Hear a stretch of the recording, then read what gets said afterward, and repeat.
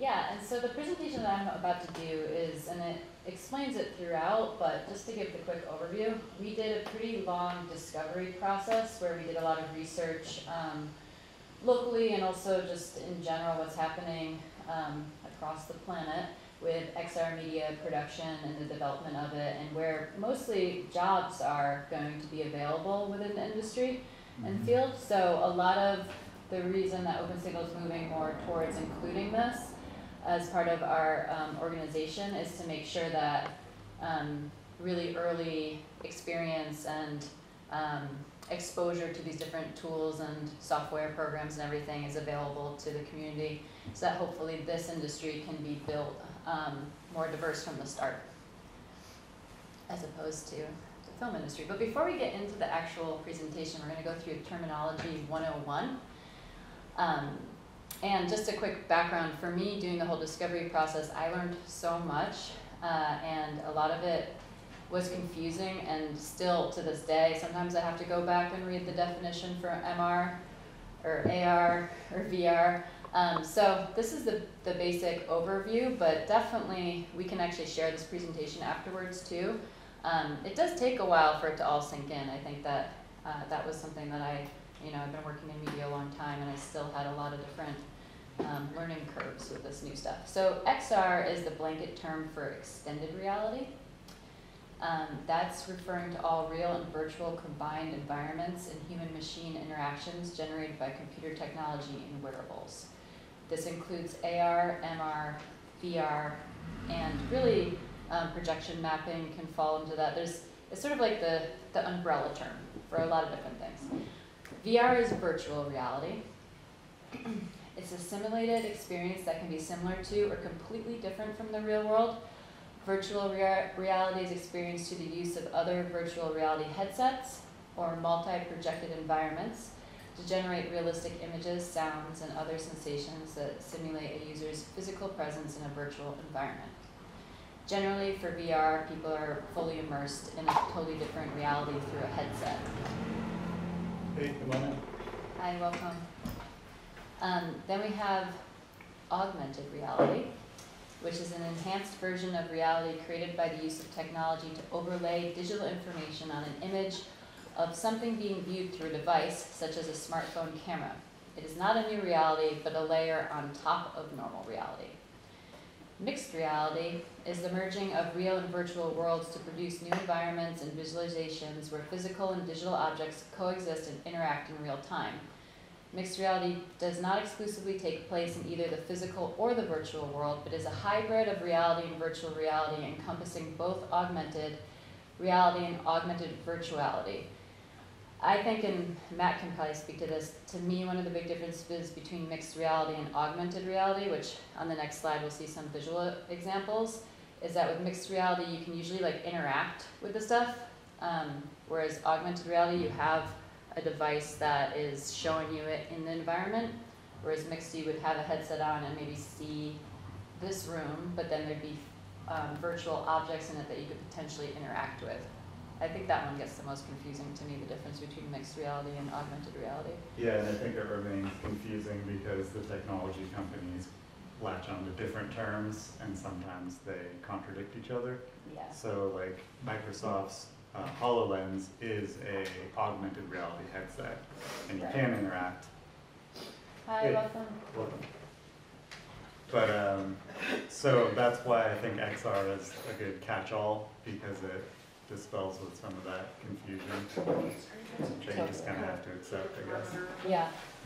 I'm just going to take a step back. So then immersive media includes non-traditional formats driven by emerging technology platforms such as 360 video, VR, AR, MR, XR, wearables, and the Internet of Things. It's another way of saying everything possible. So immersive media and XR are kind of interchangeable, but I would say that XR doesn't include the 360 documentary potentially, right? I mean, it's all kind of a little confusing, and I think because it's also new too, the way that everybody talks about it is still landing. And then 360-degree cameras, a camera having a field of view that covers approximately the entire sphere of at least a full circle in the horizontal plane. Immersive production is possible in a game engine, and with a 360 camera. So we'll learn in a little bit about Unity and the different game engines, which then you can experience these things inside of a VR headset. But you could also film reality. A lot of documentary journalists and filmmakers are doing this with a 360 camera, and then you can view that in a headset too. So here's some examples. So this top one is mixed reality, and this is what I was trying to explain, is it's like she's in her living room. She has the headset on. There's these objects that are there, so her actual reality is augmented, but maybe this is playing on a game or something, so when she touches those objects or interacts with them in whatever way, which she doesn't have a controller in her hand, but you would probably actually have to have a controller, they might be interactive and do other things.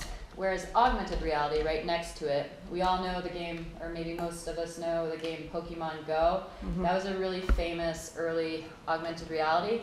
That is, so you see they have their phone, and Spider-Man is standing on the floor in their apartment.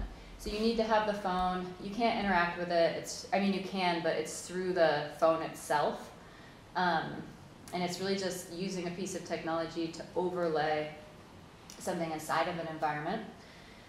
And then in the virtual reality, they have a headset on, and this environment that they're in is theoretically what they're seeing is a completely different reality than the reality of the room they're standing in physically. And then I use this to try to explain XR because it's sort of everything. This is people who are looking at an augmented reality in the room where they're seeing potentially like a design that they're able to look at that somebody has created. But really kind of the joke of this is that these people aren't real. This guy on the headset is in a virtual reality looking at them. So anyway, that's how layered it gets, which I think is important to also recognize, is that what's super exciting, new, and overwhelming about it is that the technology is iterating so rapidly and the use of it is expanding, and artists and technology company leads, they're all finding new ways to do things with it. So I think that it's a little bit like the wild, wild west. And it's a little unknown, which we'll get into, like where the whole industry is going to land in terms of work and output and all that. So, Can I ask a question? Sure. Back to that last slide. Yeah. If I just look at the two pictures, like MR and VR, they look very similar. Okay. Yeah. And I can tell that. I mean, the virtual reality, there's a butterfly there, obviously, and then the other one is like they're real objects, but obviously you're not going to have fish swimming around you in a normal environment, right? So the difference, I probably should have picked one that had a more like absurd reality. But imagine if this person's standing at their office cubicle, but they have this headset on and this is what they see, a tropical jungle. Yeah. So that's the difference, is when you put on a virtual reality headset, your entire experience, maybe sound too, becomes this other, which we could maybe do some tests of to give people an experience at some point. You go completely into this other space. Whereas these glasses allow you to see the room that you're in, but they also allow you to see these virtual objects, like looking like it's three-dimensionally floating inside of your room. So is mixed reality a combination of the other three? I mean, I'm just trying to understand what. I think Matt could I answer it do better. think that the industry has legitimately confused and contradicted the terms mixed reality and augmented reality in particular. Welcome. And augmented reality can be like a visor that you wear, sort of a Minority Report situation where you're looking through like a pass-through view of the actual environment you're in, and it's projecting digital content out into that environment. Actually, it's projecting it onto your eyes within the headset, but you can interact with it and it can still be augmented reality. Not to contradict your presentation. Sure, yeah, no. It's plenty confusing, and there's different types of augmented reality. Some of it is phone-based, which is what you're highlighting here, and then you use your phone to like look through and see additional content that's overlaid onto like what your phone is seeing, but you can only see that content through your phone screen, right?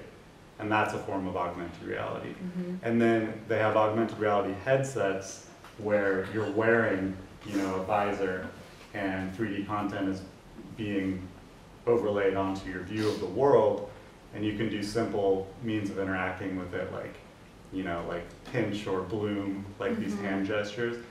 And Microsoft still calls that augmented reality.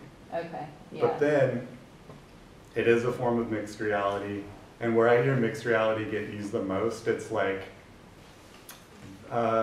depictions of like the user of the technology, like in with all the 3D assets and content like swarming around them. Like that's an example of a mixed reality. So maybe more the one Video. I use for XR? Yeah, a little bit. And Yeah. also like if you're in virtual reality and you are interacting with like actual physical objects that are in the space that are, you know, maybe you're picking up like an actual physical cube or piece of furniture, and then in your virtual reality representation of that, it's like animated and or, you know, presenting as something else. Like I mean- that's a form of mixed reality. Yeah, and do you think that like projections and installations and that kind of stuff could be considered a form of mixed reality too? Yeah. So it gets, I think the best way to explain it is it gets really blurred because it's still, which we'll get into actually in I think the next slide, we are at like the very beginning. So this is why it's exciting, and it's one of the reasons OpenSignal is devoted to figuring out how to make sure we have this access now, is in a way where we're at with, or not in a way, 100% where XR is where filmmaking was right around when we started to make the first films. Maybe a few years in, it has been quite underway. But what I, as a filmmaker, something that one of the people we met with said that really kind of blew my mind is they were like, yeah, it's like in filmmaking before we called something a pan shot, you know, we're like, oh, we're gonna do a dolly, like now all that language, all the way of making movies, what it all is, how the equipment works. Sure, it's evolving, but there's some basic foundational stuff that the whole art form and the whole way that everybody works in it talks. XR, as you can see just from what we're talking about with what MR is, all this stuff, is still completely in this early stage where what is made, how it's made, the styles and techniques, the leading artists, all of that is being defined for sure. There are a lot of people doing super amazing things, which we'll get into, but there's so much space for innovation and new voices and to become true trailblazers in defining what this is. So it's a really exciting invitation for the generation of people here right now to co-create this moment in history and be part of this new paradigm of human connection, storytelling, communication, interactivity, and productivity, which that is the big difference between filmmaking and XR production. As you'll see through this presentation, XR touches a lot of other things besides storytelling. It is a technology and a medium that is quite multidimensional in terms of industry and work and relationship and creativity all across the board, touches aspects of that. So, but what we think is really important is that we educate ourselves and we educate one another so that we can all seize this opportunity to help lead, shape, and advocate for this industry to include all perspectives and stories from its inception. So one of the things that we saw locally, and then of course I'm sure is happening internationally too, is that just like the tech industry, it is being mostly led by white men, and they are wonderful. We met with a lot of fantastic people, and they are actually very aware and super open to the reality that there needs to be specific work done to make sure that people from different backgrounds and identities are being brought in and up through this industry. And as we'll get into, it's a little bit complicated because it's a high skill level field. And the reason that so many people have been able to kind of transfer from working in film or television or whatever, or CGI, is because they had this weird skill set that allowed them to make the transition. And then there's a lot of people coming from the coding side and the tech side. So there's this dialogue happening, which is great, and OpenSignal's part of it, of how do we make sure that these tools and this education is has entry point space for all people. This is something that was important to me to add because I was on this research project for about 3 months, and I experienced a lot of emotional challenges because it's a really overwhelming topic. And as we get into it too, you'll see that it is coming down the pipeline. There's a ton of money being pushed into this. I think that it's really just a matter of time until our lives are integrated with this technology in a way that we can't even really imagine yet. And it can be really overwhelming. So I found for my own self, you know, with all the things happening in the world, it was sort of it can be emotionally challenging to explore the rapid advancement of XR, and the reality was being cultivated within the industry.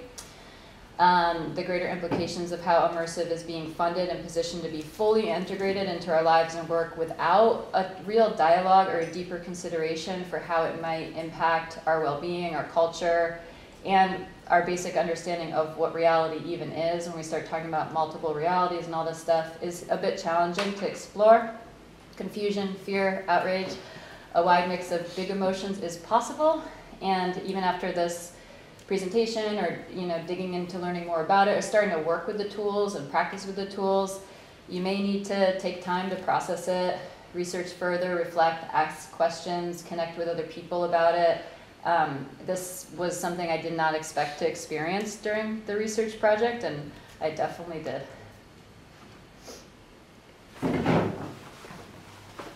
Okay, so this is the background on the discovery that we did.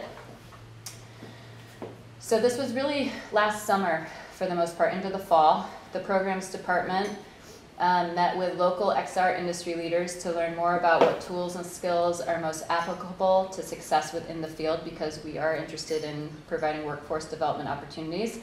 This research was conducted for the purpose of supporting the development of new programs and activities here at OpenSignal to support XR education and content creation. We're always really focused on creative output and storytelling here. To further understand what the creative potentials are of these tools, and to identify mentors and workforce pathways within our local community. So what we learned is that creative experimentation and an entrepreneurial spirit, combined with multiple high-level coding, design, and project management skills, are most relevant and useful for career advancement within the XR industry. What audiences and consumers will gravitate toward is still undefined, but massive companies are actively investing in XR applications for business, communications, and interactive creativity. Jobs, creative leadership opportunities, artistic exploration, activism, and storytelling uses are all accessible options. Exposure to the possibilities and access to the creative tools and education is key. So what we'll talk about a bit is that, yeah, there's this sort of high-level skill set that is needed, but there are really wonderful, for high-paid jobs in the field. It's not easy for somebody to, even study this for a couple years and then get a job at one of these companies, because it just takes so long to learn the skill set. But there are a lot of opportunities within experimenting with different tools, learning different types of software, and getting into entry level. So we'll get into that. These are the companies that we met with.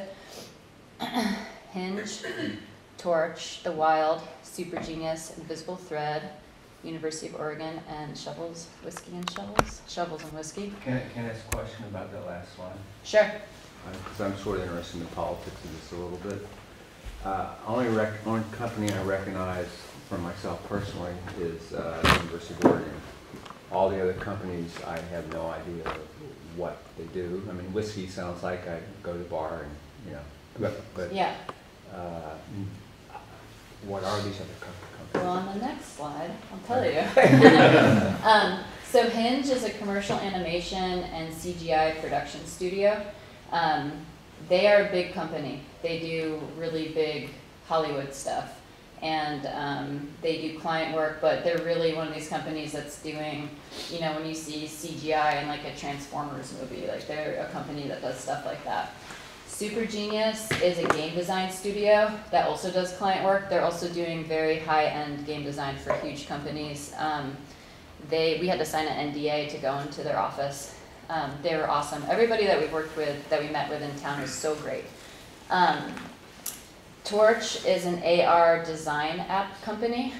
They are also a pretty good sized company, more of a startup though.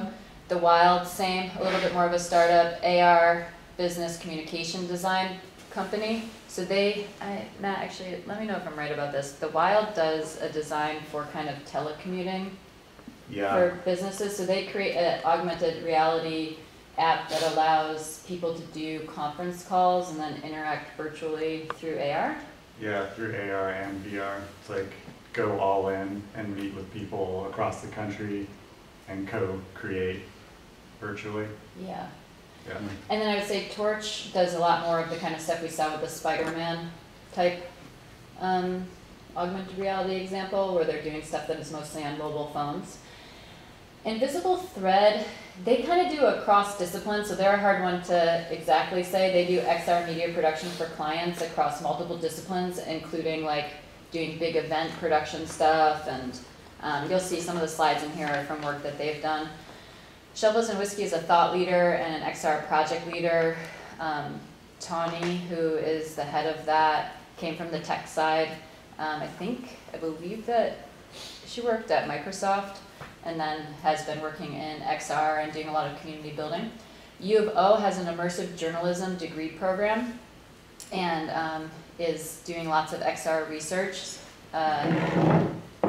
And yeah, their program is a little bit more focused on doing the 360 video documentary style work. But yeah, do you have any other questions about these companies after this slide? Well, I mean, the U of O, the immersive journalism. It's a master's degree program. I have a friend that just got a cell phone. I mean, he's an older guy.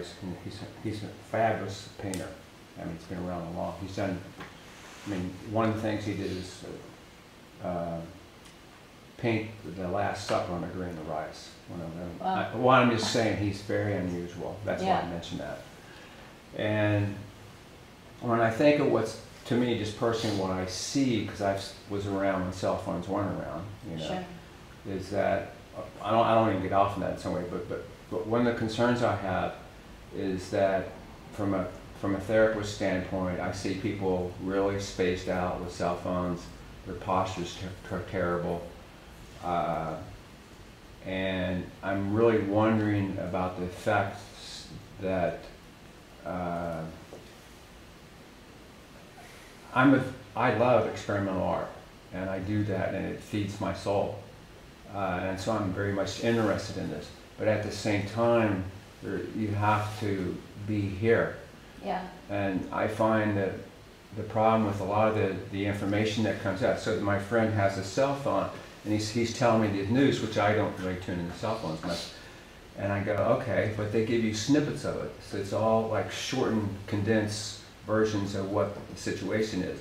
Sure. So when I found out a week ago Saturday that we had the virus here, and I went to the CDC, and I went and I read a document. I can do that because I teach anatomy stuff, and I wanted to find out what can you actually do, and it basically came down to washing their hands. But the information that you get on a cell phone, the information you get on a full screen computer where you can actually go in and look at documents. Yeah. To me, it's shaping the reality. That's the biggest concern I have, is that business, and I'm using that very generally, can shape products. They data mine everything you do, and they can send you, and they do this already, they send you information that's shaped towards your interests. But when you're a researcher like I am, because I am doing some pretty far out research on UFOs, I've always done what I've done. That's a long story. Okay. But I ask a question, and they give me what the standard answer is. It's sometimes very hard. It's very particular how you ask the question. One word can make a huge difference in what you get. Sure. And sometimes, anyway, so I'm just saying I have concerns about that. Yeah, and I think we will get to talking about those concerns and having like a free, open discussion about it. So we'll let Devin get through the presentation, and then I've got some remarks and some prompts that will yield a discussion along the lines of what you're talking about. So I'm very Yeah. interested in what you're saying. I didn't And expect we to say very that. much but I'm just- have- Yeah. I mean, we very much have concerns about a lot of the same things, which is one of the reasons that we as an organization are like, okay, Yeah. like we need all voices, all minds on this, because this is hugely, I mean, this, It's a huge this is topic. a huge thing. It really is. And 'cause it's really like I was saying, it's a information. train that's coming down the track that I don't think is gonna stop, so we're trying to get everybody's involved in it and figuring out the best ways to be interacting and working with it as a community. So the key insights from our discovery process.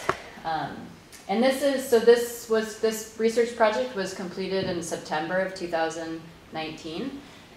This might be a little bit out of date right now. Like, I actually don't know. It'd be interesting, Matt, if you think any of this is out of date now, because that's how fast things are changing. Mhm. So the XR field is vast, complex, and iterating extremely quickly, like shockingly quickly. VR distribution, so virtual reality distribution, is undefined because hardware is still inaccessible, meaning it's expensive.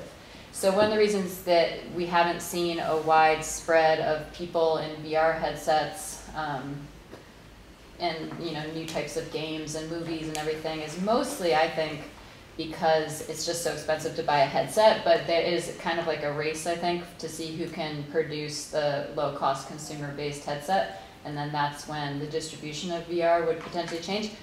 People, though, still have the ability to resist, which I think is important, because at the end of the day, if they can't sell the products to people and people don't want to be in VR headsets, then it's not going to go.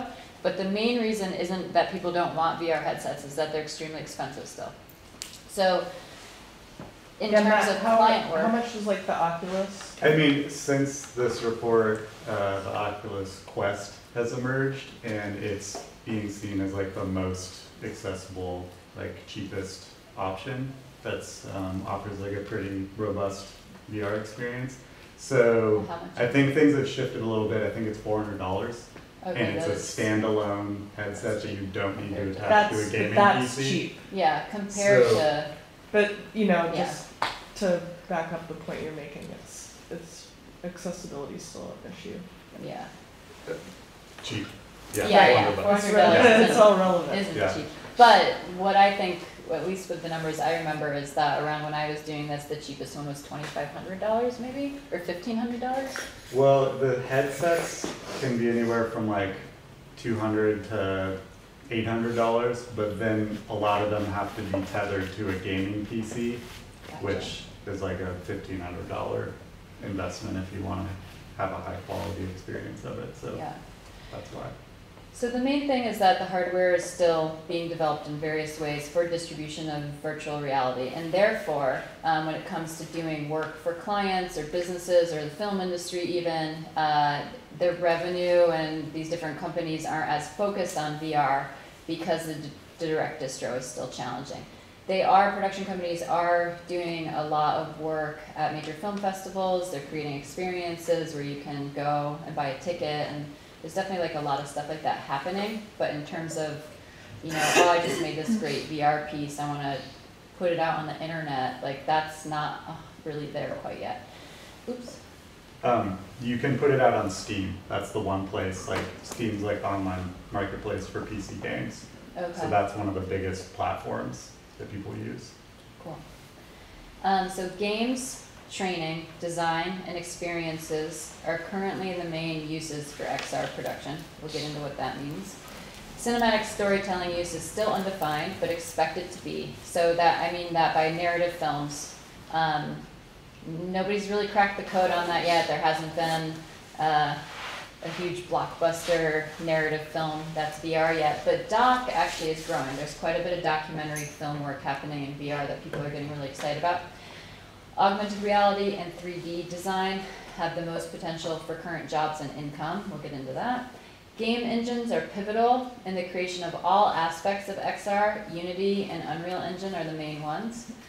Most jobs within the field require high-level skills and a lot of education. Advanced folks can make lateral moves into the field from other careers, but there are ways for entry-level practice and participation.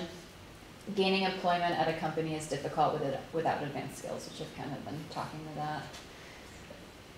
This is just a little, and this is obviously probably totally different now too, but just an idea of how much spending is going into AR. So augmented reality and mixed reality is the lighter pink color, and then virtual reality is the more red color.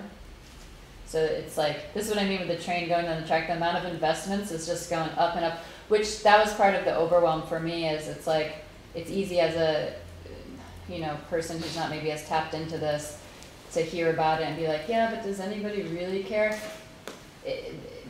Even, like, meaning, are people really buying these things and doing this stuff? I think when you see the amount of investment going into it, it's a good indication that whether or not we realize it, it will be everywhere. And I'm sure 2020 projections, although it might be shifting now because of what's just happening. But. So we're going to talk about the job market, software, and skills. So augmented reality. So this is within the spaces that you can get into right away. So earning money in augmented reality is accessible with less training and skills. There are several consumer-level design programs launched to make creating AR projects possible for more people. AR projects can be sold, shared, and distributed easily because consumers only need their smartphones or tablets to access the work. Clients and companies also hire people to design AR projects. So there are ways to get involved, to get these different programs, Lens Studio, Spark AR, Torch, which is our local company. This is a good example of one of the most popular augmented reality that we all know, we've all seen. It's when you look at your camera and then it puts a crown on you or changes your face, the stuff that's inside of a lot of social media apps. You can design these and make money. And actually, I've heard that ever since Instagram launched the ability for people to share their augmented reality pieces, there's even more opportunity. People do get discovered that way and get hired to design other AR pieces for companies.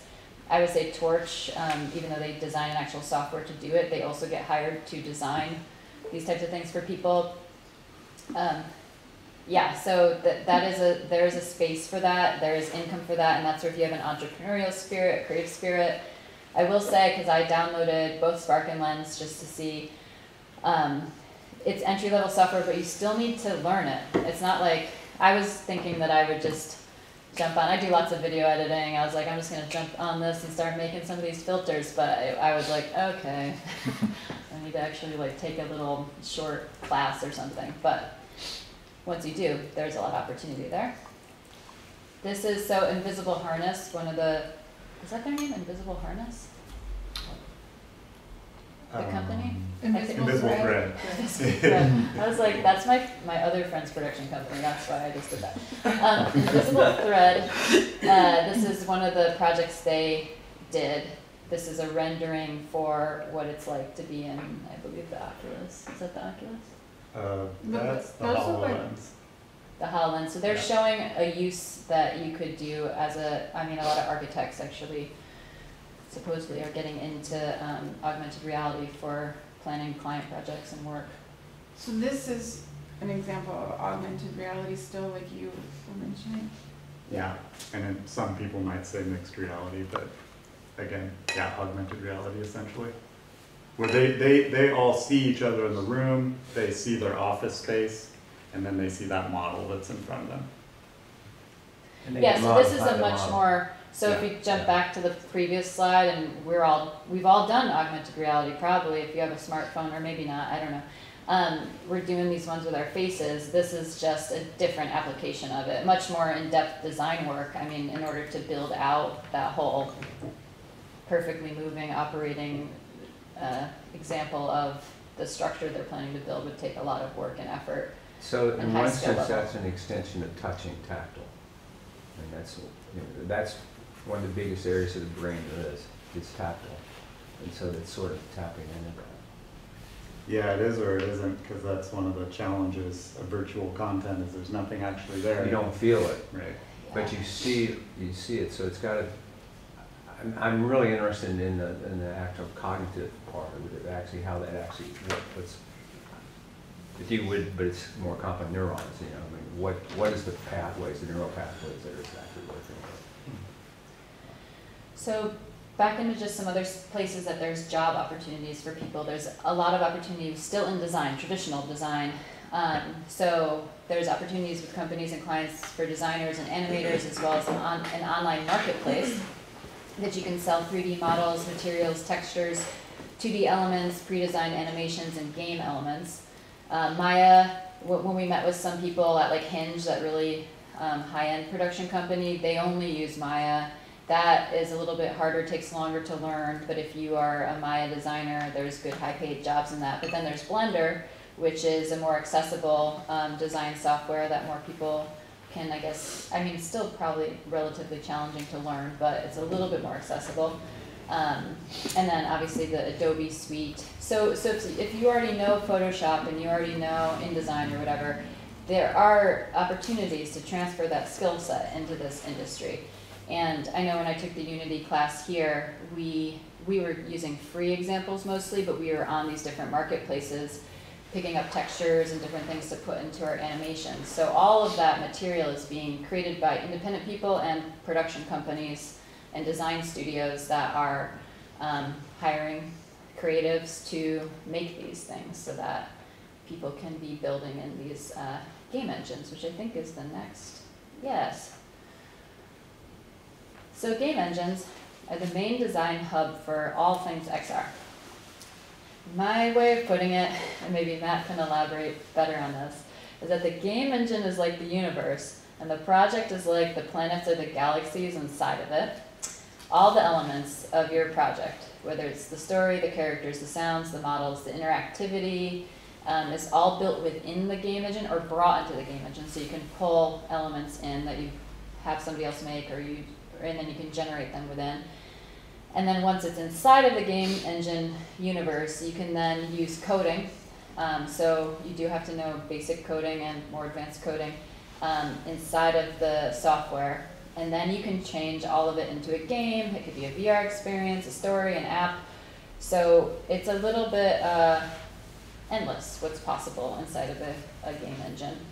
And then, well, I'll just go through this, and then if you want to elaborate on that. The quality is what makes a game engine, and the main ones are Unity and Unreal. There are more Unity designers. It is a free, accessible software, and there are potentially more jobs and uses for Unity. But similar as Maya to Blender, Unreal Engine, there's less people, but it's a more specialized skill set. So there's not as many jobs potentially, but if you're an Unreal designer, or you're both, you might be able to get a higher paid job with an Unreal skill set. And it is desirable for people to have that skill set, but Unity is more common. So what makes a game engine a game engine? It has a graphics rendering engine supporting 2D and 3D graphics.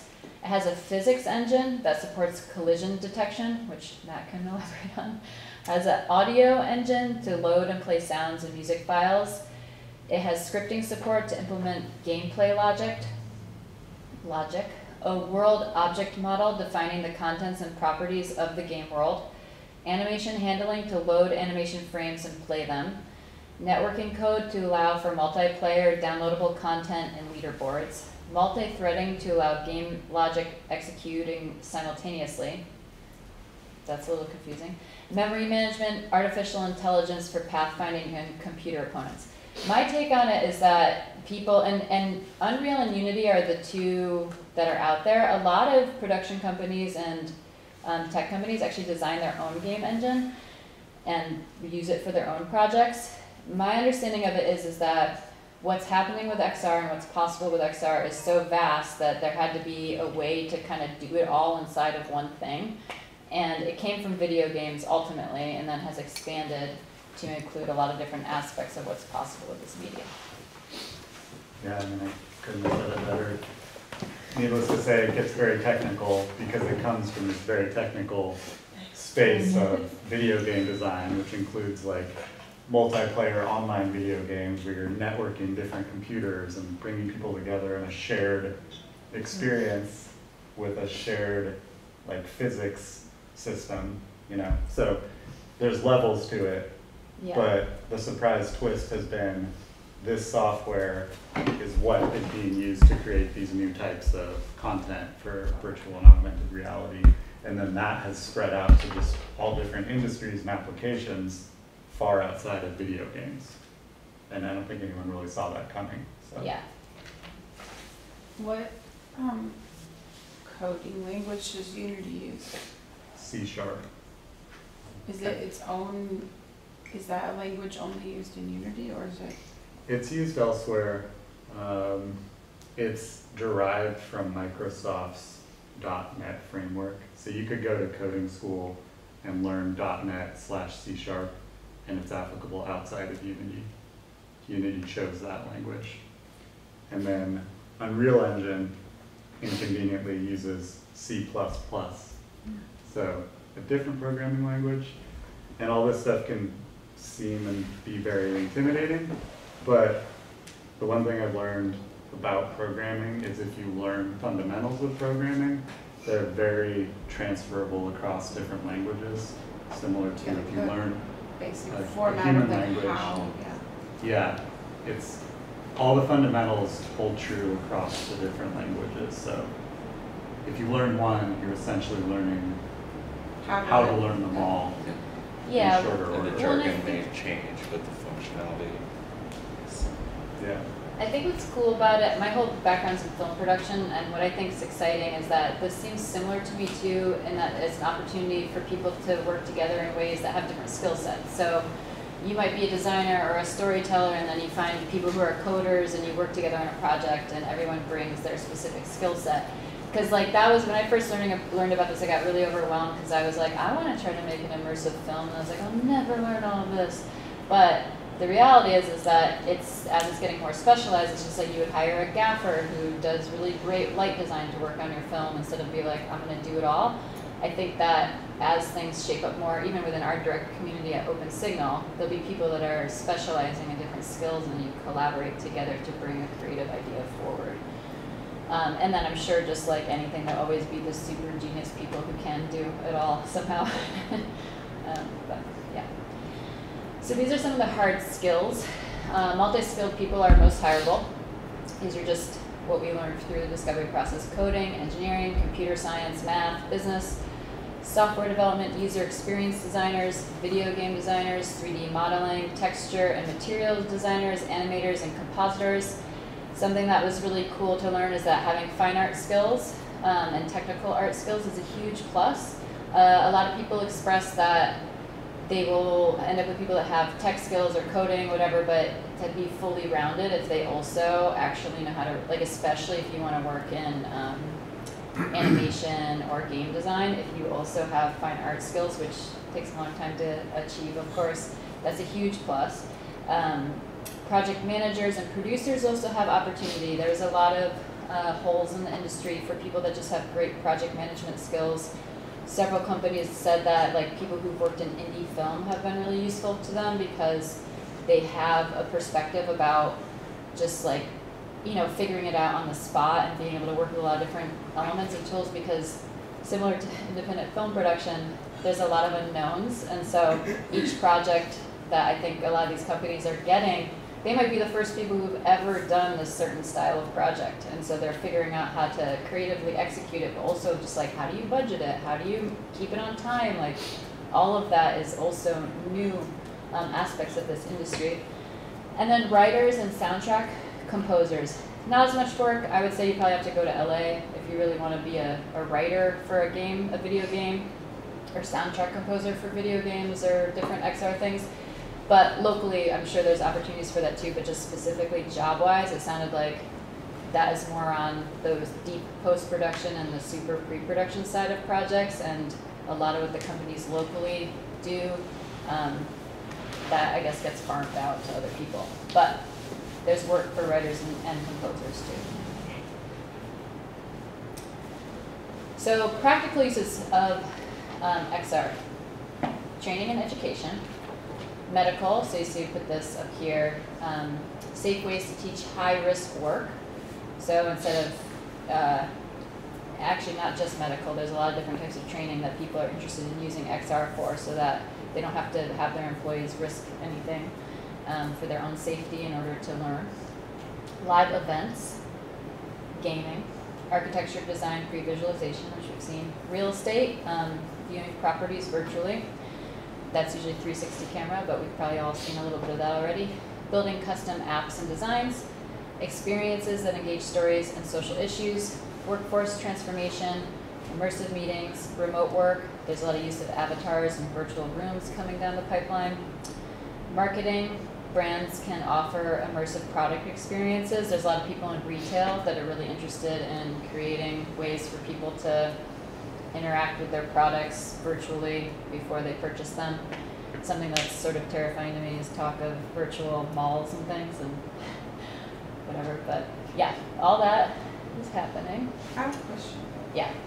I'm just curious, like this remote work, it says avatars in virtual rooms. Is that the idea where it's sort of like these immersive meetings where instead of going into, you would like, your avatar would go into the virtual office building? Yeah, so the thing that I've seen people talking about is that, like, say you were gonna meet with a team of people based in Europe. You could, instead of just be on a conference call, and this, I mean, they are doing this already. In the future, not far from now, you might have a complete 360 scan of what you actually look like. So it's not even like some cartoon version of you that then they can use to show you sitting in the room. Or that you would use. I mean, it's not like you would be there. So it'd be like you're in a virtual, you as an avatar are in a virtual space interacting with other people in a meeting. But you're controlling it still, you're on a headset.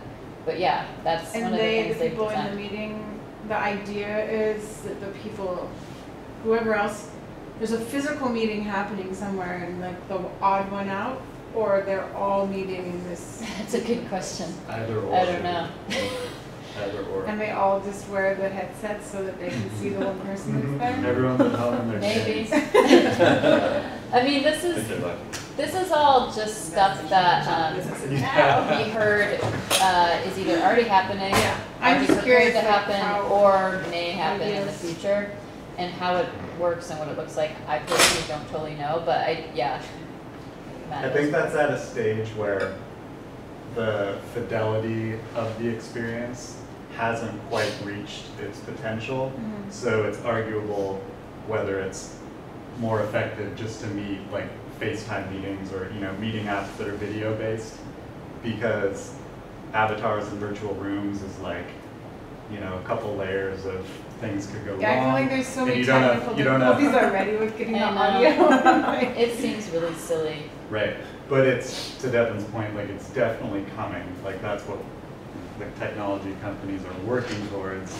And once they have eye tracking sorted and in place, then it's going to be a really compelling way to meet virtually as opposed to like fly across the country for a meeting, right? Or Yeah, and I do think like Absolutely. when I first was learning about it, I was picturing like video game characters or something. But then when I learned that it would probably end up being like a highly real representation of a person. Hologram. Yeah, like a hologram. Which, whatever, we can get into all the sci-fi conversations about how weird that is, but yeah. Okay, and then, so this is where I'd say open signal. I mean, we are interested in workforce development, helping people get hard and soft skills, connecting in for mentorships and practice and community building, in terms of what's possible for earning an income in this field. But as a creative space in general, we're leaning more towards wanting to help, like for our purposes, for things that we might be doing in terms of fellowships and things like that. We're interested in experiences, storytelling projects, art making, and activism with these tools. So I'm just going to show you a couple examples of experiences. So experiences are, I think, one of the things that has been pretty successful so far. Like I said, the major film festivals are doing this. I mean, they all have ticketed experiences. There's awards for the best design experiences. Marshmallow Laser Feast is a company that I believe, yeah, they premiered at Sundance, their Sweet Dreams. And this is just to give you a little idea of what an immersive experience might be like when it's super big budget and it's at a big film festival.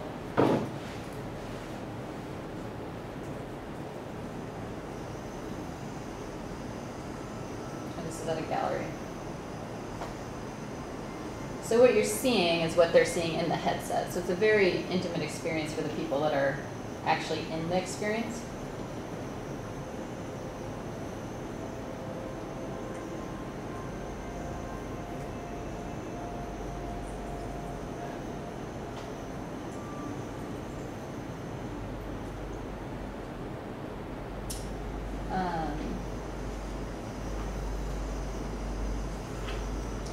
You can look them up and learn more about them, but that's just to give you a little bit of idea of some of the types of creative agencies and companies How that are long really was the film? positioning themselves.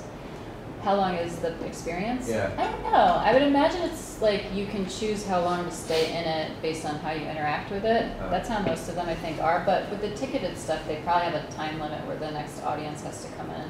Well, what is the extent of the body pack and like that other part, like parts? Like what they're wearing. Yeah. Look like they're wearing a laptop, VR-ready laptop, like in a backpack, Oh, okay. which would allow them to be untethered, And what? Yeah. which is nifty. Yeah. There are some like specific safety concerns with VR stuff too, because it's like, well, and that's, I guess I should say that, is that one of the reasons I think it's probably going to land, personally, my theory is that we're going to land a lot more towards augmented reality than virtual reality, because I think that for one, you know, maybe gaming and stuff will still love virtual reality, but I think that it's going to be a little bit too disorientating for human beings to get super VR everything, and potentially unhealthy for a lot of reasons. And I think people might reject feeling like they have to wear headsets all the time. Whereas the augmented reality will be potentially easier for folks to feel like it's integrated into their lives in a way that's not as disruptive. But my point is that this is the big debate in the industry. I mean, you know, like we're saying, they're investing all this money, there's all this stuff coming and happening, but it feels kind of like a snow globe to me right now, where like it's like all these ideas and all these products and all this stuff's all shook up, and then kind of where it lands and what ends up being what the culture is like, yes, this is what we want to use and we want to do. I think I think citizens will have more of a say in it than we might realize, which is good, because I think that we should, since it is so immersive. Okay, this is an example of a company. To me, film used to be like. It's not, can you guys hear that? Because it's actually, I think, only coming out of my laptop. You can hear it okay. I can, but It's a little quiet. The best way to put someone in someone else's shoes. However, what's caused me to transition into this space is I feel like as a medium, it gives us whole new ways of putting people into vantage points they've never had before. And I find that like deeply, deeply fascinating. As a filmmaker that transitioned to all augmented and virtual reality. Project when it was built out. One dance duet, one David Bowie song, and one piece of architecture to expose viewers to it from a bunch of different vantage points. So in certain scenes you can talk to them and you can change the size of the dancers, you can ask for more of the dancers, you can change the sets by speaking to the sets. In other scenes it's really much more about your own physical movement and your attempt to try to touch the digital. The demand of the entire experience was that you have to move through it to find the next story beat, you have to be curious enough to look around to find where the next piece of story is happening. We chose to do a project around dance because it's one of the most ancient forms of communication that we have. And so my question against that was, if I take that into all of these new emergent medias, what do I get? To me, the HoloLens is the most extraordinary device I've ever encountered. I mean, I feel like it captures and gives back everything I wish technology could do for us. I mean, I think the thing that excites me most about mixed reality is just the degree to which the digital and the real worlds are going to keep coming closer together. The thing that I love about the HoloLens the most is that it's so smart. There's total suspension of disbelief because the digital is there and your world is there too in full color.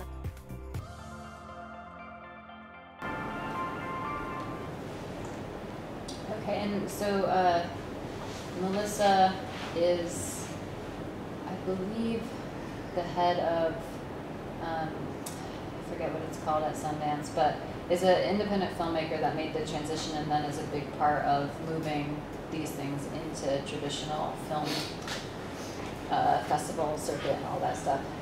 Okay, so AR and VR activism, immersive journalism, and 360 documentary. This is something we're especially interested at OpenSignal.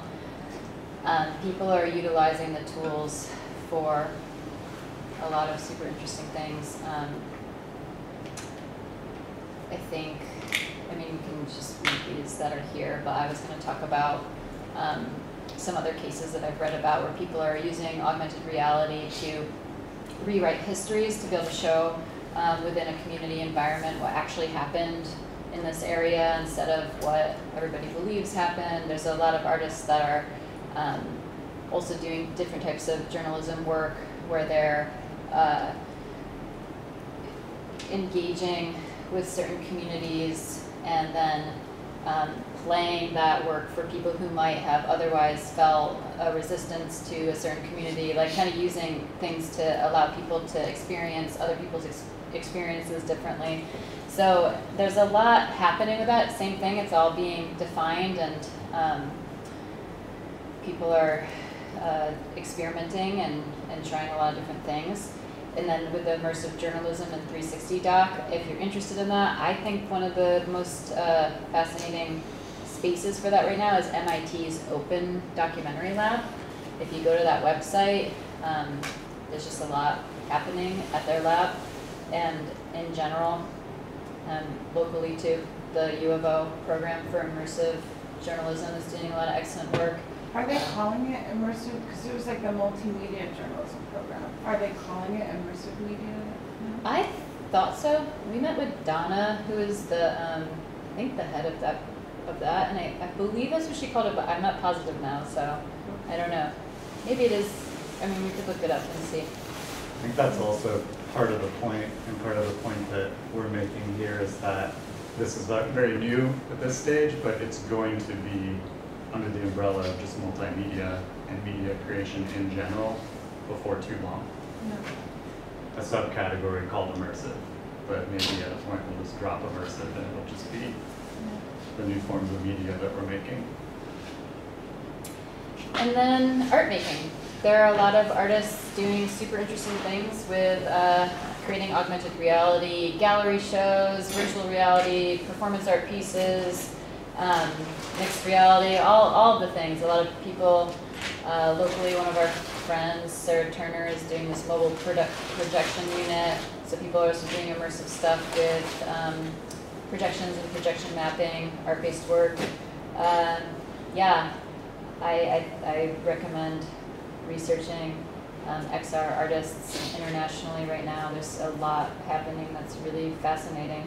And same thing, I think a lot of them came from various backgrounds, coding backgrounds, traditional design backgrounds, and then figuring out a lot of universities are starting to have immersive art making tracks and things like that. So,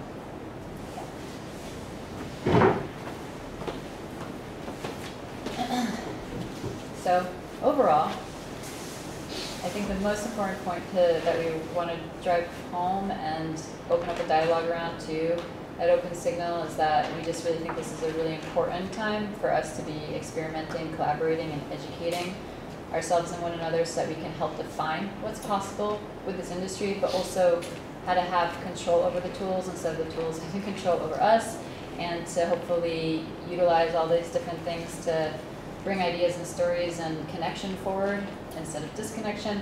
I think that there are a lot of concerns that are legitimate, and so that's part of why we're so invested in helping figure out how to be at the table from the start in terms of the conversation. So OpenSignal specifically, we have the opportunity to help shape the emerging field, to be inclusive of underrepresented voices from the start, by providing the tools and early education necessary for exposure to this rapidly iterating technology and its use potential. We think that OpenSignal can become a key entry point for inspiration, creative expression, mentorship, and professional development, and in my opinion, more importantly, community building. I think that just like with the film industry, the best work comes out of groups of people that enjoy getting to know one another and collaborating on a project together. And we hope that here we can cultivate a lot more of that kind of space and opportunity for people to find one another to do things, and then we have the tools and resources to support that.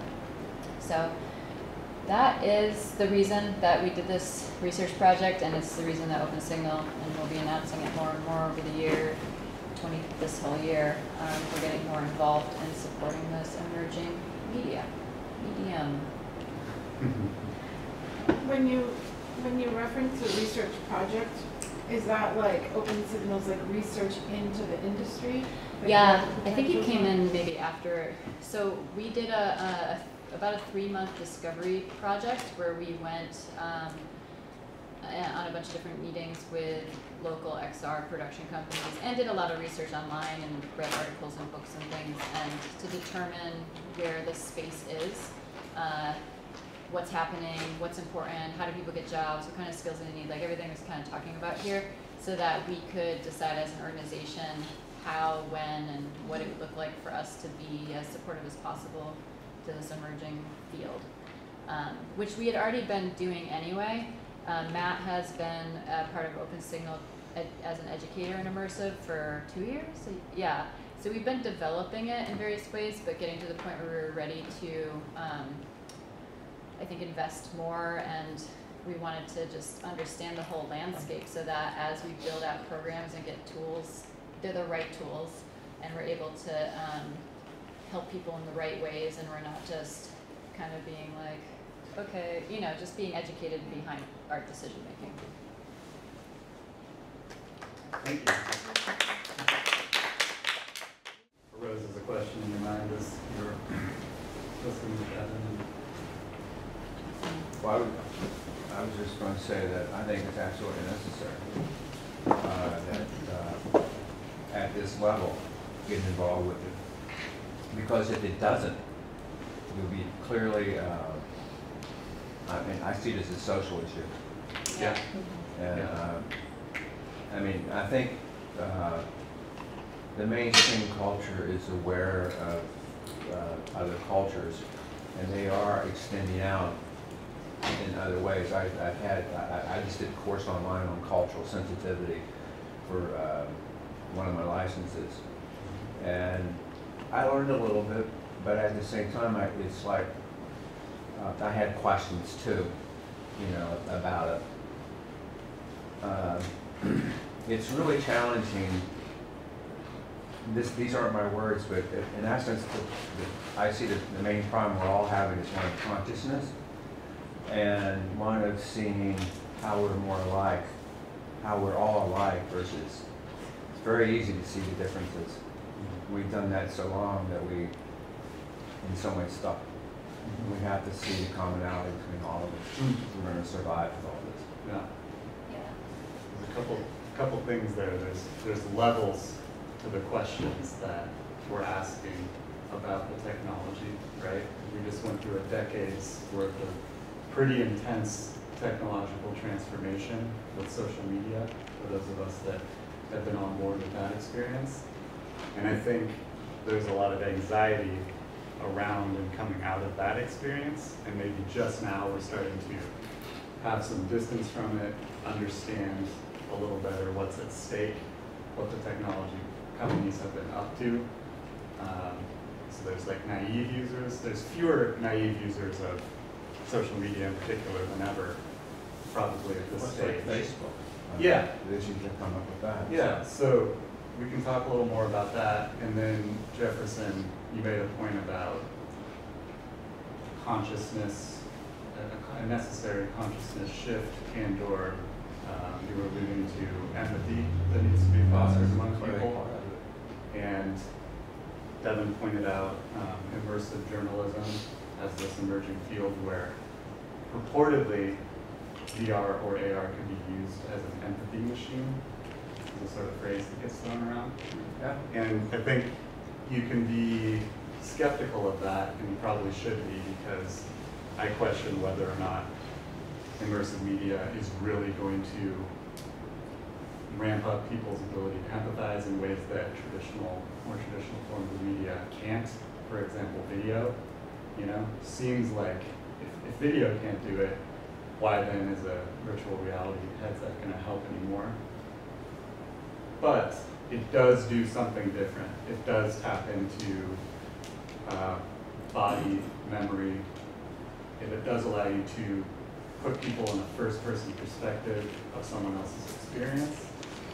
So I do think there's ways in which it absolutely can tap into empathy in ways that other media can't.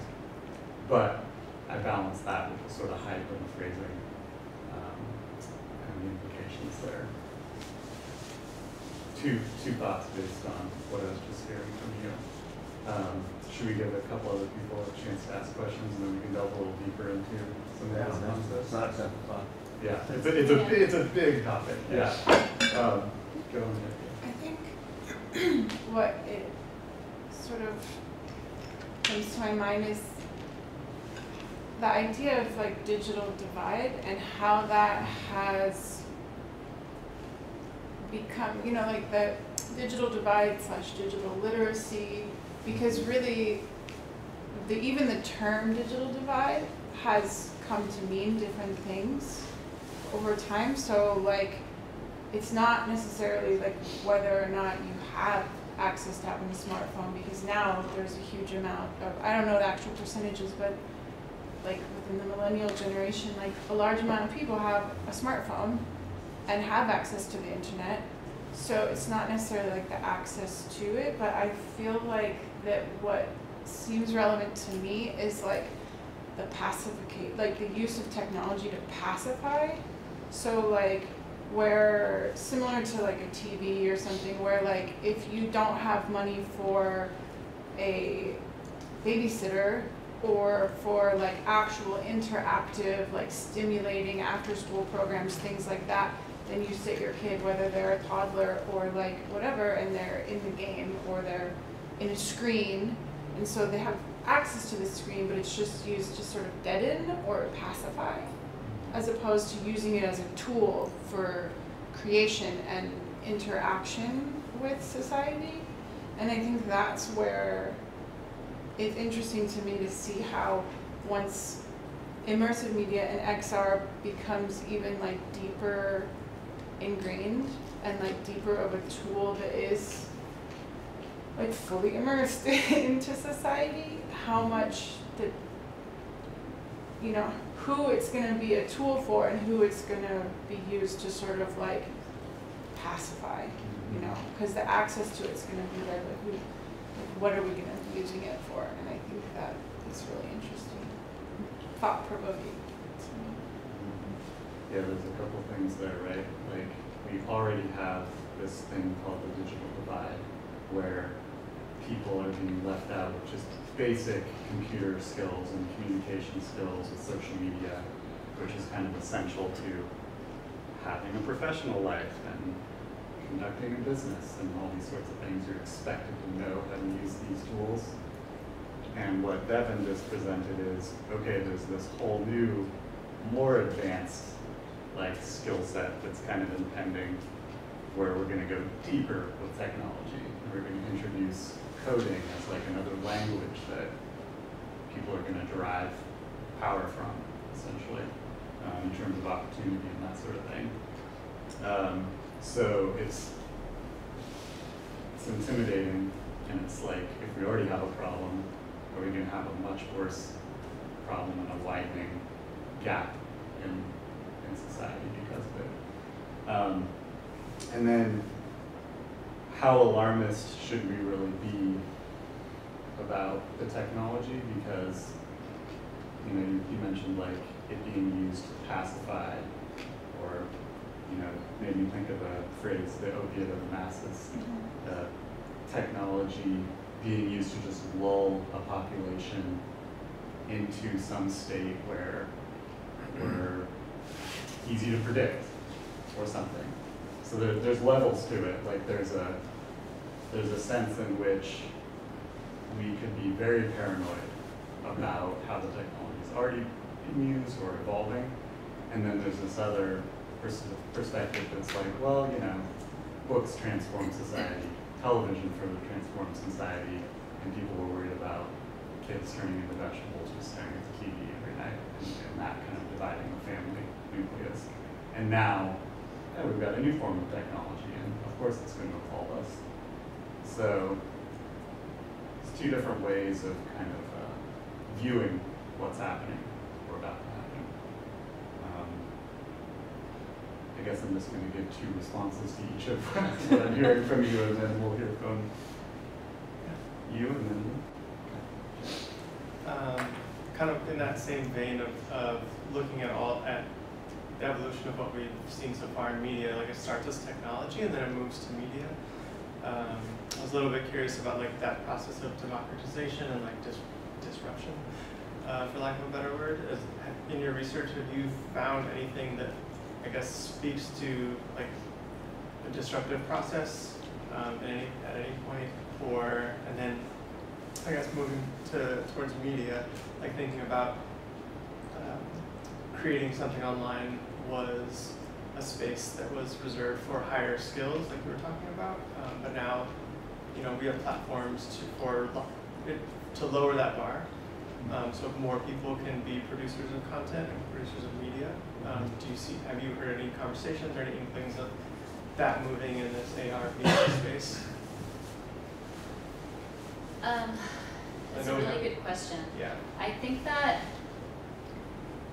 in the research specifically with the people that we met with, I would say all of them are thinking about it, right? And everybody has a pretty, not everyone, I won't name names, but most people within this group are wondering like, okay, we can't just kind of sit here in our tech companies making all this, like they're aware that it could be a huge problem, and a lot of the big festivals and stuff are all talking about it too. They're just like, okay, we can't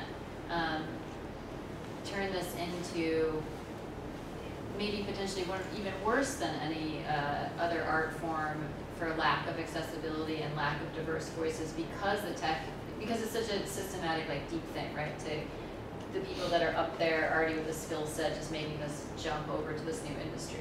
So they're all talking about it, and I think that there's different types of open source software, like all these things are coming from this dialogue.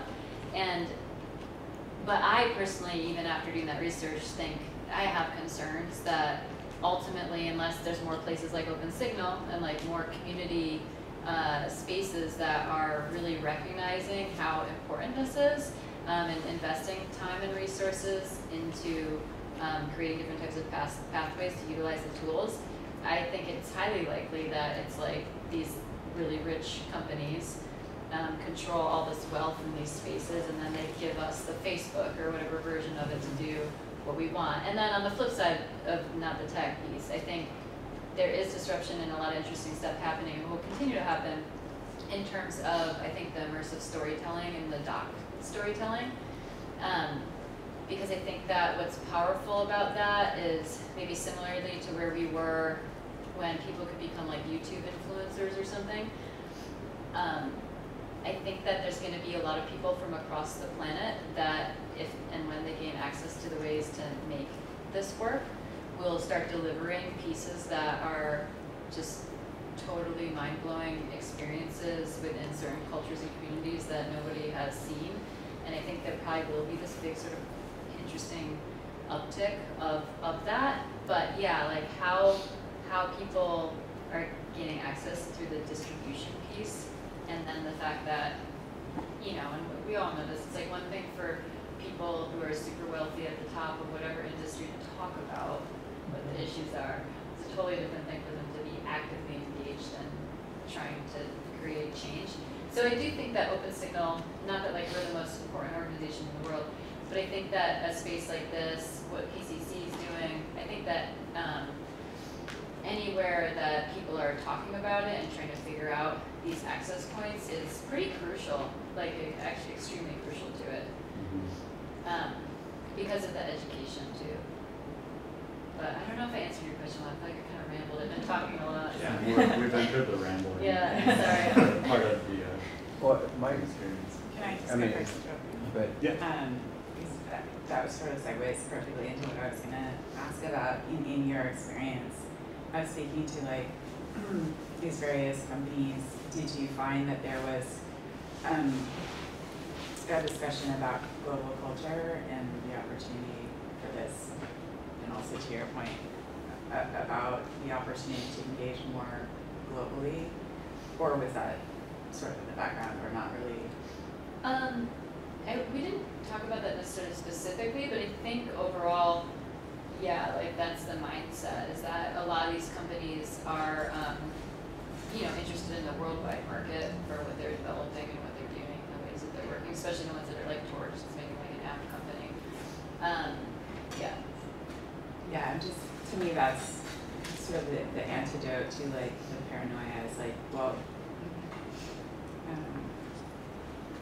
how can these tools make it easier for us to collaborate in a meaningful way with someone in Africa or various places? Okay, I think I didn't totally understand your question. Like You're talking I about in feel the terms lack people of global culture in interacting with Portland. Yeah. I'm like sort of starving for it right now because I come from international places. So like, if this is something that could allow me to work better internationally, that would be better than what we have today in No, I Portland. mean 100%. Then like the company, The Wild, like they're all about creating these work environments and ways for people to globally interact. I think also with MIT Doc Lab, like when you look at those sites, you look at people that are doing immersive journalism, like most of the stories that are being produced aren't necessarily coming out of the US. Like there's definitely a lot of discussion around that. I think the companies themselves are probably a little bit more engaged in being software developers and distributing those tools and or their client work, which most of them are so busy with their client work that I don't know how much they're gonna, like for instance the game company that we worked with, or we met with, they were very barely had time to talk to us. Like they just gotta get this game design at like really high stress environment is what it felt like to me. And that's I guess what's confusing about it too, is that there's just so many different ways that people can be working within the field, that they all have different objectives and interests in terms of what they're developing and why. But from the storytelling doc filmmaking side, if I had to guess, that was kind of I guess what I was saying to what you were asking. I think that there will be, just from what I know about applying for film labs and fellowships and stuff like that, like they are looking to support people from not the US mostly that are telling stories and cultures and communities that we haven't heard. And I think that that will ultimately, even though maybe they're not doing all like immersive storytellers right now, I think like Matt said, in another 5-10 years, immersive storyteller and like storyteller filmmaker may be more and more kind of all under one general concept of what it means to do this kind of stuff. In terms of documentary, like I was saying, narrative I think will always be somewhat of a different space. I think also what we've seen in recent years is that this whole promise of the free and open web, like being this unifying paradigm, has proved to be something that actually can be controlled and manipulated by whatever states or interested parties want to add a level of what people can see and experience and what information they can or can't access. So I see that as bearing on everything that happens in immersive too, because it's going to all wind up being internet based. And so it's unfortunate, but the ways we can interact are probably still going to be regulated and policed by whatever entities globally. That's at least a concern that I have. Among other concerns, like we haven't talked about this yet, but like new levels of biometric data that can be derived from using these new types of products. Like when you interact virtually, or if we want to interact virtually with people in Africa or across the globe, we're going to need to have reliable eye tracking and like facial tracking so that we can have a good experience of interacting with a virtual human. But who's actually managing and accessing that data? Because being able to determine what you're looking at, and not only that, but like changes in your body temperature or even like skin tension things like that that will eventually be derived from like VR goggles or whatever sensors they're putting on us, or we're putting on ourselves. It's just a whole new, more granular way of manipulating us potentially. So, and they're two sides of the same coin. So that's another reason why we're trying to facilitate these types of dialogues, is because we want our community to be able to start anticipating how we can be effective in voicing our concerns as citizens, so we can have a hope of helping shape like how things progress. I had a totally other question, and then after you spoke, it opened up a different topic for me. And I wanted to ask you that during the 3 months of the research that you had while you were engaged with these various companies, did they seem to have an interest in supporting what you were doing? Yes, very much. And I guess the feedback is that now you've got your present, thank you so much for doing all that and presenting this, but once you assess what those needs are, how well do you think that you can reflect those back onto the industry, and the industry will listen and help provide? Because you say inaccessibility, like you are resource and funding restricted. Like we all know that. That having a lot of this technology on hand isn't feasible, right? How do you think that industry could best support you, and are they willing to? Yes, I think they are very interested and willing. That was what was nice, is that even though, like I'm saying, how they create pathways within their businesses and all these different things, I don't know exactly what that looks like, but they all are open to figuring that out. And what that looks like at this point with us is that they have, many of them have decided to be mentors for people coming through our New Media Fellowship program. Part of the mentor pool, the artists actually get to choose their mentor. So we partnered with Torch on an event that we did that was a fundraiser for the organization. I think that as we continue to establish more training and opportunity for people to advance their skills here, when we have somebody who's ready, we have this great set of contacts now that we can be like, hey, do you have space for an internship for this person? Or maybe is there a job? I think like with the film industry, we are starting to get more, us as an organization has evolved in the past couple years to be seen as a space where there might be people who are ready to take different types of paid positions out in the field. So there's a lot of industry folks on the film TV side that are coming to us to ask for job recommendations. I anticipate that happening more and more on the XR side once we have more opportunities for people to learn. The bigger problem at this point, and Matt can probably speak to this more than I can, is that it's still so new and the software is still so new that if somebody came to us tomorrow and asked for us to recommend 10 people for a job, like I don't know if we could within our own community, but we see it as a long-term investment in getting this going here so that in a few years from now, we can be like, oh yeah, well these people are ready and they're Unity designers or whatever. So I think that the local industry is definitely interested and supportive. I would imagine if we do more fundraisers, those kinds of things, they are willing, and then for hiring and internships too. I just flashed on something. My mind's going different ways, but it seems like a good idea to bridge cultures or to help make. You have to be aware of your own culture first. And the only way you really know that I've seen anyway is that you have to get outside your culture somehow. And then by being outside your culture, for me it was by being outside your culture, then when you come back, you're just more perceptive of what you're acting, the soup that you're in. You cannot help, and you're so inculcated with your culture, most people aren't even aware of it.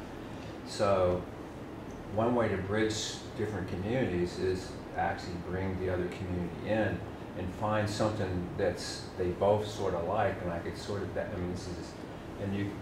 if you both like this, whatever it is, then you can dialogue and sort of engage a little bit with that. I teach second language learners massage. I've also taught at a high school some years ago. Just briefly when I did an internship, and I've been in Portland since 1980, and I've seen lots of well, huge changes, and it was huge changes for most people anyway. Sure. But there's some, I teach a lot of Chinese right now. Do you think I understand Chinese? Absolutely no way. I mean, I can remember, but I do engage them, I sort of play a little bit with word sounds and say, tell me, how do you say that, you know, that kind of a thing. And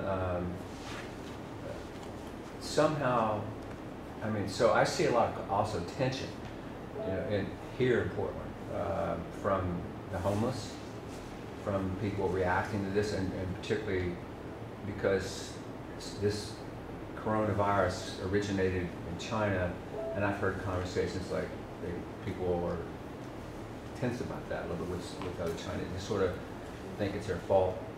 I mean, I'm not saying everybody, but I've just felt that vibe. And so I think this is one way to find, and I think you absolutely have to be involved with it and involve other communities with it, and get people to mix a little bit somehow with Yeah. it. Yeah, I've been really fascinated by like, it's such a highly educated community here, like very highly educated. Like I think 50% of Portlanders have a master's degree. But, and I've been really very surprised by, yeah, just the lack of real global experience. It's sort of like the idea of globalism is here, but like the actual experience of it is very lacking. And having grown up in New York and DC, I feel like a real sadness around that, and I feel a little bit isolated because like I feel like my experience is so different from a lot of people here. So I just wonder if like if the XR industry is like aware of their power to like impact places like Portland, for instance, and also. Yeah. For sure, I definitely think there's a lot of people thinking about it in those terms. Actually, the head of the immersive journalism program at U of O specifically researches immersive technology for disability, like utilizing. She did a whole project on how Second Life has been an extremely beloved program for people with various physical disabilities, and there's some of the users that are still using it, like very, like, you know, hardcore users of the program. And so she just has been looking into how these technologies can be, you know, supporting different types of people's experiences in that way too. So there's a lot of people that are, I think that general population, I fall into this, can be a little bit more on like, I can be a little bit more like on the fear side of it, where I'm just like, oh no, I can just see people with headsets like zoning out while climate change is getting worse, and you know, it freaks me out. But I will say that a lot of people that are really in the field, I have a lot of hopeful, like they see a lot of potential for mental health actually being supported by it in terms of empathy, opportunities, or different types of experiences that create deep relaxation. Like there's a lot of folks that see, and I think it's because they're in it in a way where they're actually working with the tools regularly, and they're talking to researchers that are constantly developing things, so they're really engaged in what's happening right now, and they are quite positive, which I think is fascinating, quite positive about the potential for it connecting people, creating more expansive experiences, healing, more connection between different cultural differences and languages. Like I think that overall that was really inspiring to me, and has continued to be, to hear people that are deeply engaged in the industry's level of hope for the ways that the tools in the right hands, of course, I'm sure, can be used to do a lot of good and do a lot of connecting and healing and expanding culture.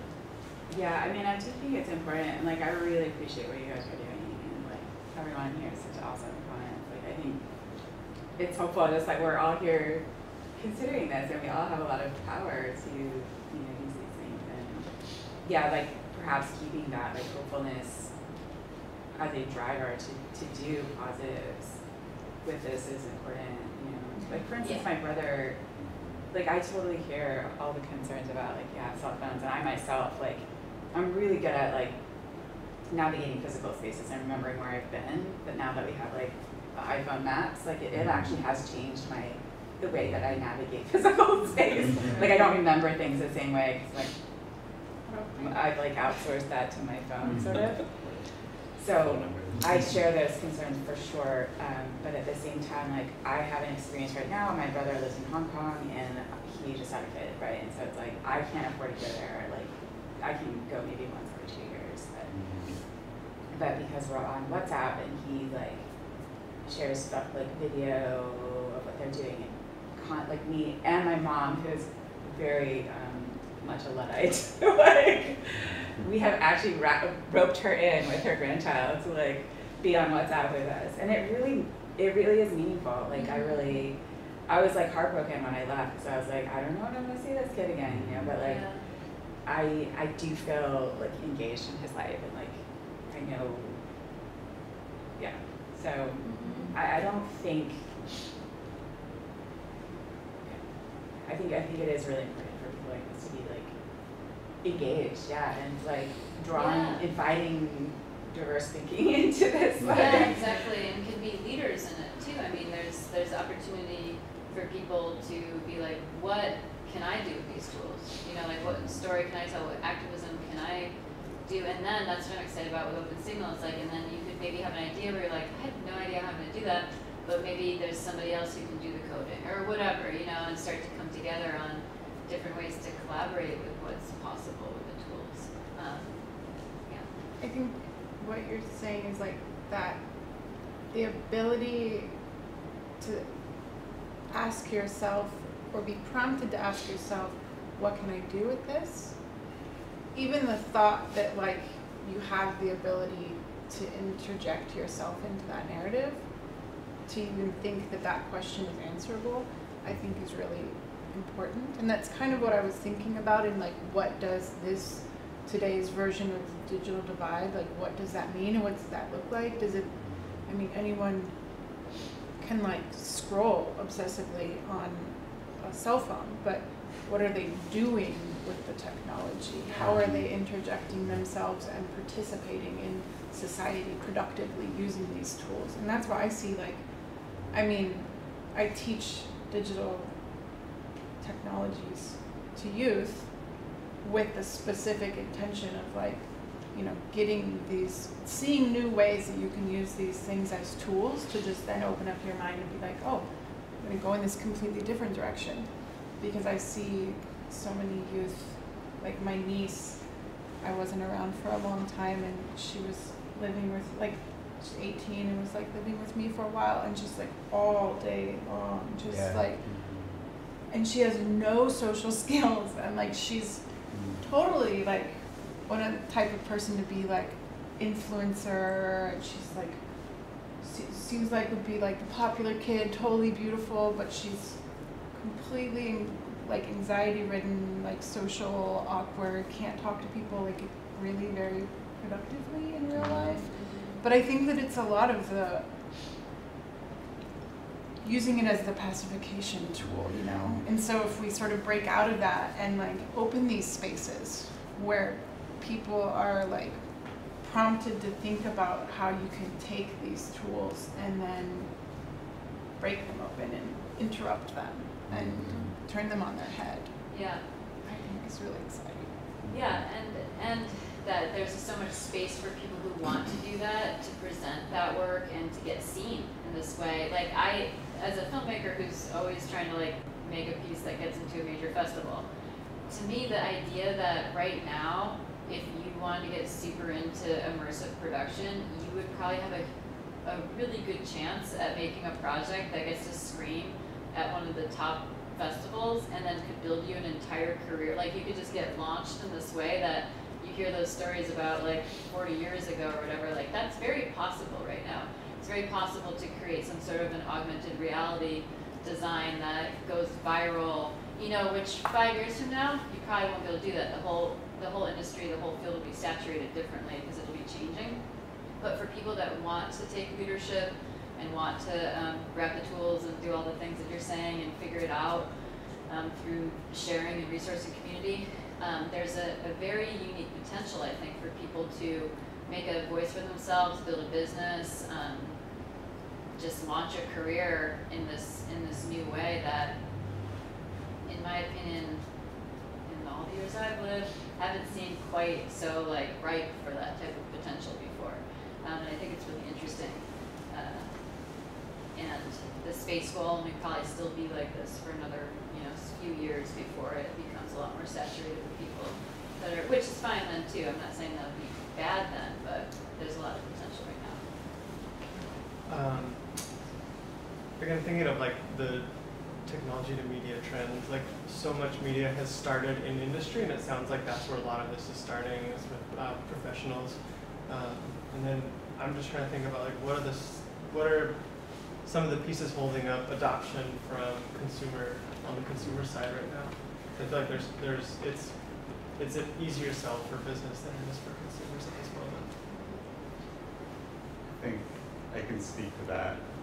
I think we're waiting for some sort of indispensable killer app, like something that is so useful, and so we have the novelty, but we haven't seen the video game that people just can't help but not play or be on board with, or the more universal application that people can't live without.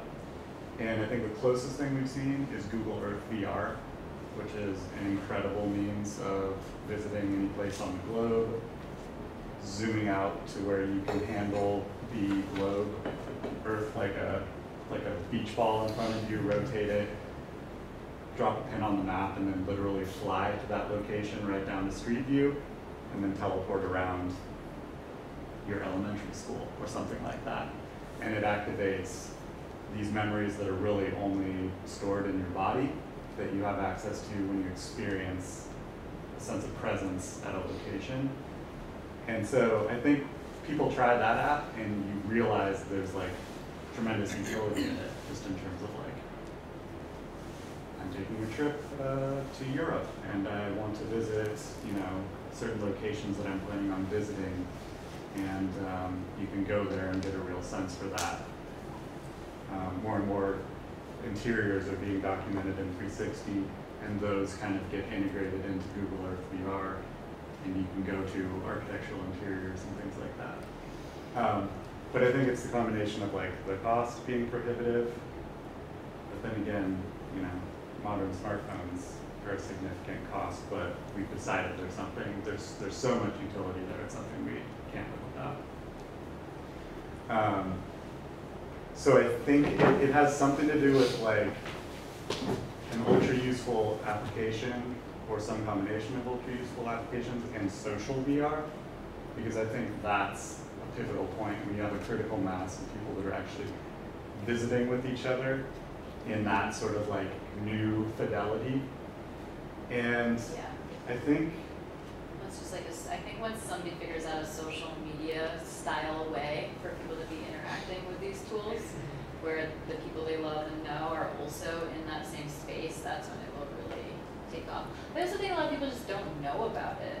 Like that was what was, so I ended up on this research project for a variety of reasons, mostly because I just have a lot of experience working with like the film and television industry. So for me to start reaching out to XR industry people just was a natural, it was easy for me to be like, okay, I can start doing that. Because we were looking for mentors for our new media fellowship, and then the research project kind of came about because of that.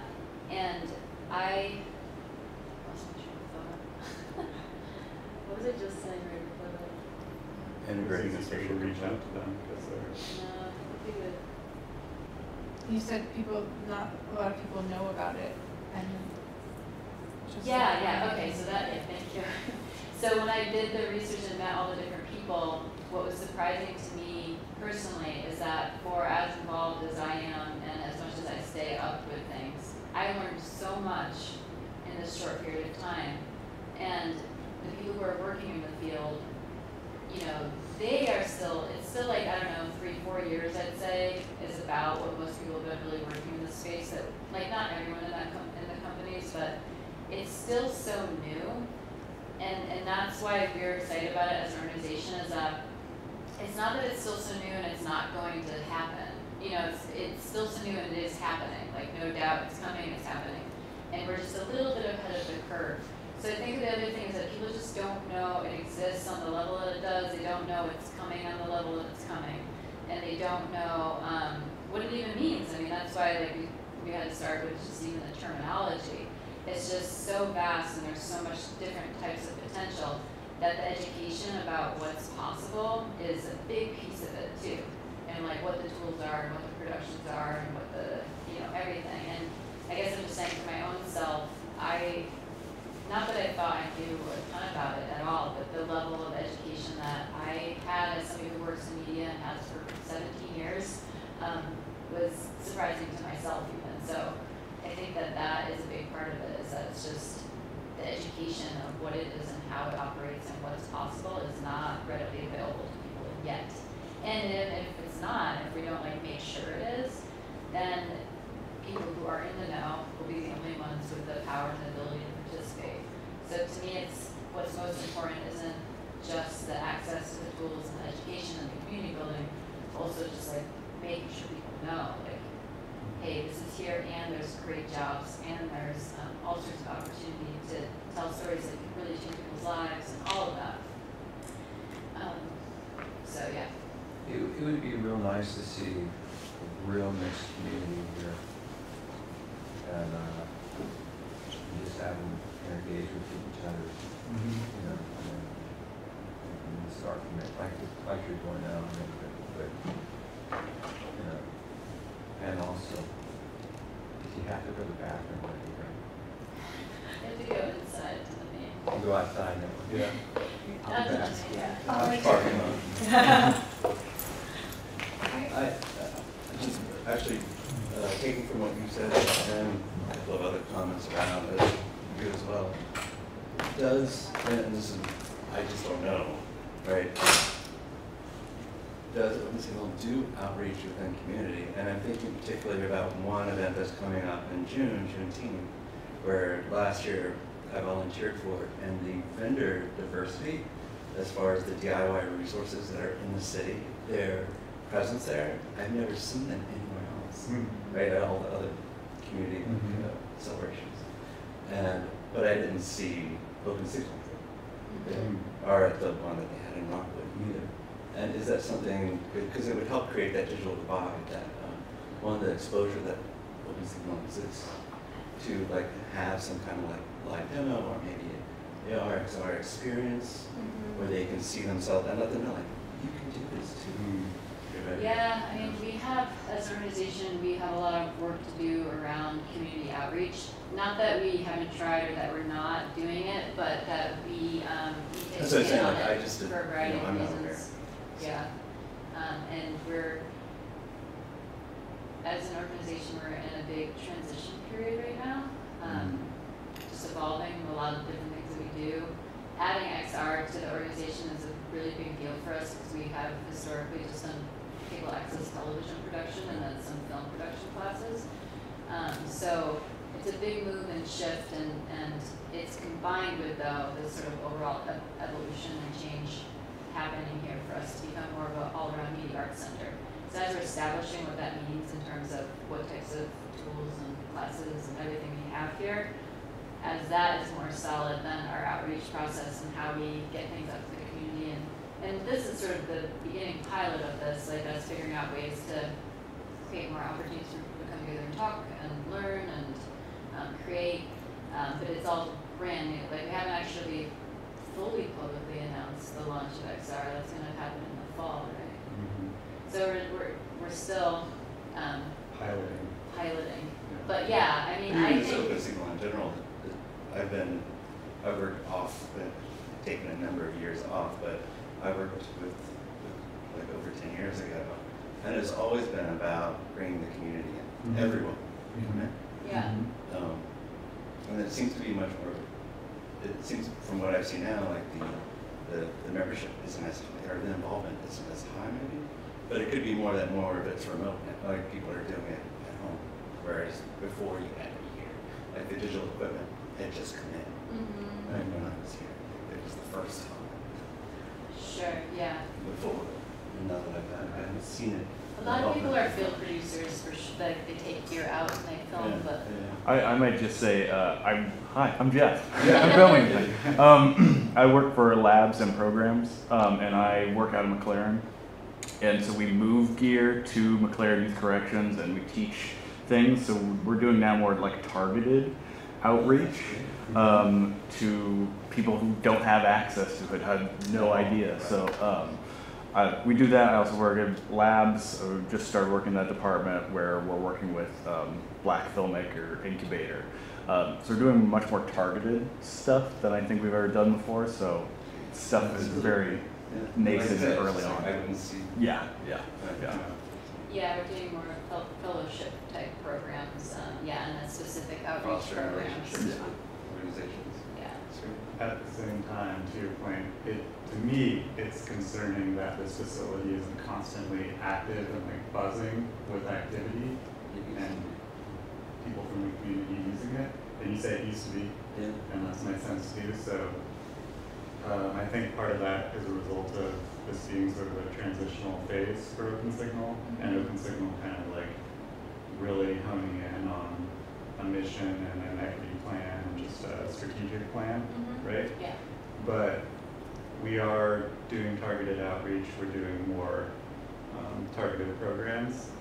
But I think also one of the things we're facing is when we have events like this and when we have Unity classes, it feels like it's this self-selecting audience.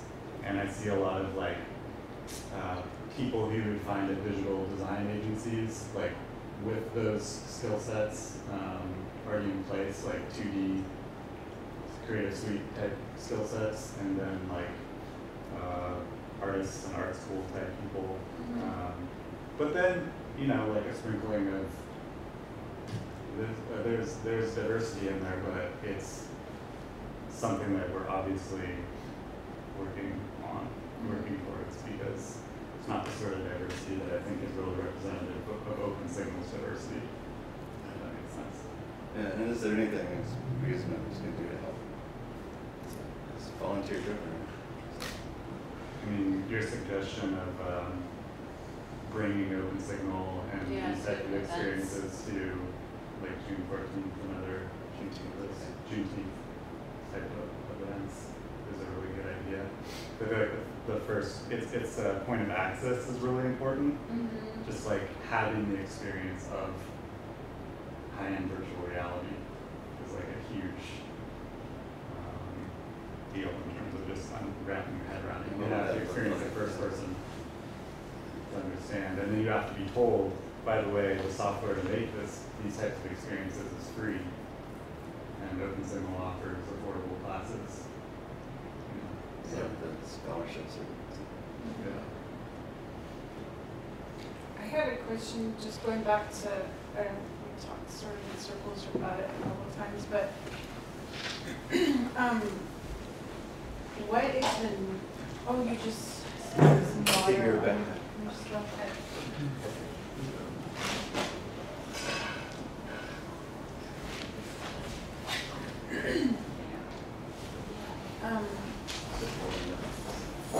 I guess, like, if there's such a difficulty distinguishing the line between mixed reality and augmented reality, like, what is the use of even having the term mixed reality? Like, how did that come into sort of like the lexicon? Like, why is that even a thing?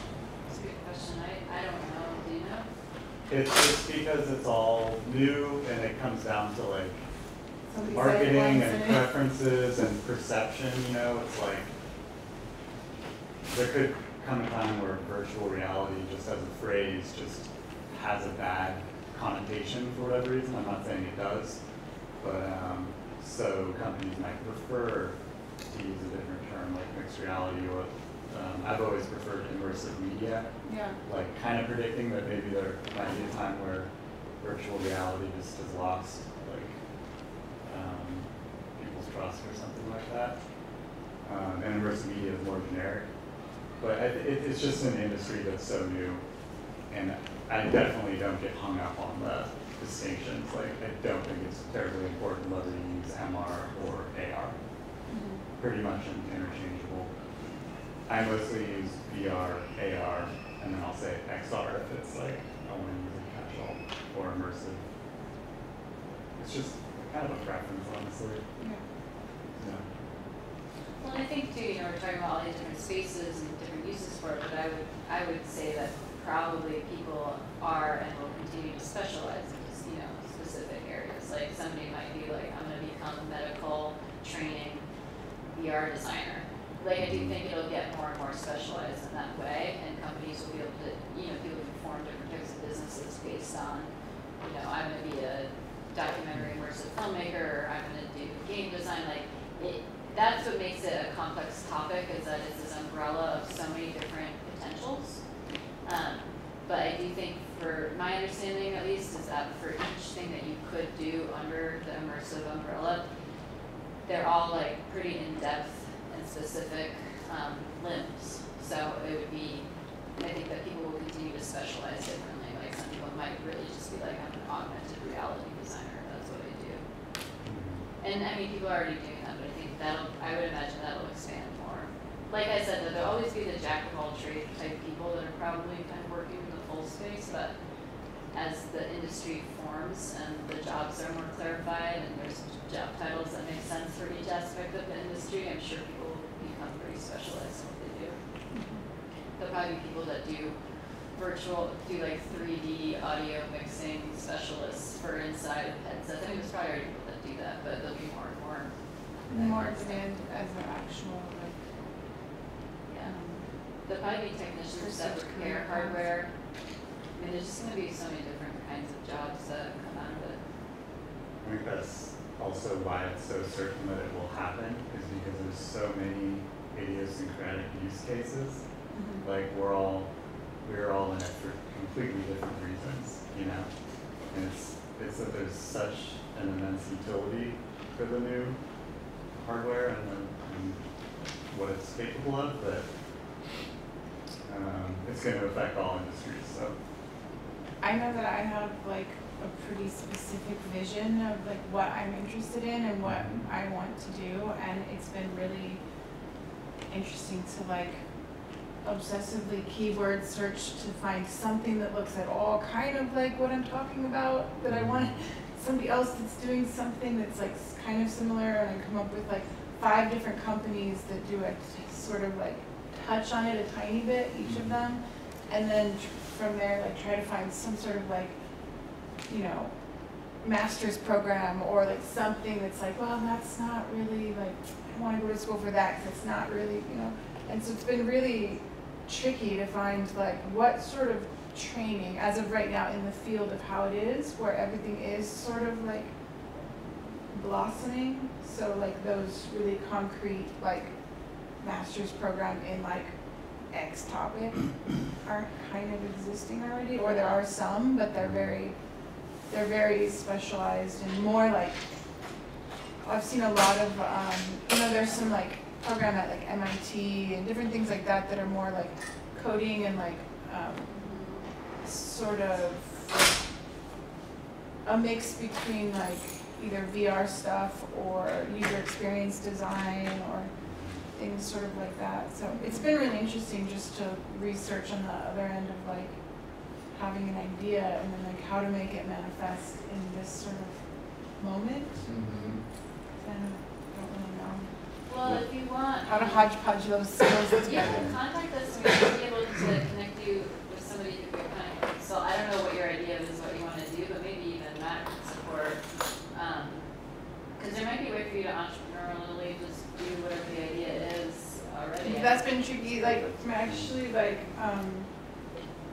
already sort of have business that we're working with Livelihood Northwest, and so we have like a business coach, but like trying to be like, well, I have this idea, but I still need more, I actually need skills to make, actual training. Like I can't really like just go tell people that I do that. It's like, this is the thing that I want to do, and so that's been interesting. And then thinking that like I'm not a current student and getting a little bit old feeling for like being an intern somewhere, like how to actually get those skill sets if you're not already transitioning from, like I feel like I have a lot of transferable skills, but I'm not actively working for a tech company or like actively working on like a bigger production company that's like that easy transition over. So I think it's super cool that Open Signal is including that idea into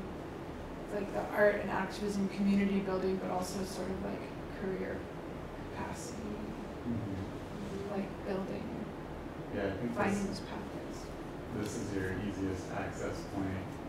We're offering Unity courses, Unity 1 and 2. Granted, they're all filled up right now. I think it was 38th on the wait list. And next most accessible place to learn Unity and learn immersive workflows is ECC Cascade currently, because there's a tremendous program shaping up there right now. Yeah, I'm super inspired by it. So, and I teach Unity there, and I teach Unity here. And then, as Ted mentioned, U of O also. So, 3 different tiers of ways you could start to learn this stuff if you're interested. Are you guys aware, like nationally, where it like kind of helps art too, or outside? Yeah, there's a pretty big, I forget what it's called off the top of my head, but all of the major universities, not all, but a lot of the major universities in New York City have all come together to fund this like virtual reality center. Let me look it up because it's really kind of amazing and it's pretty unique and relatively new. Could you use this system to take like a culture that, say, is in Africa and using traditional art images, but if somebody didn't have the money or the materials to do that, have them do it virtually and teach them how to use it virtually. Does that make sense?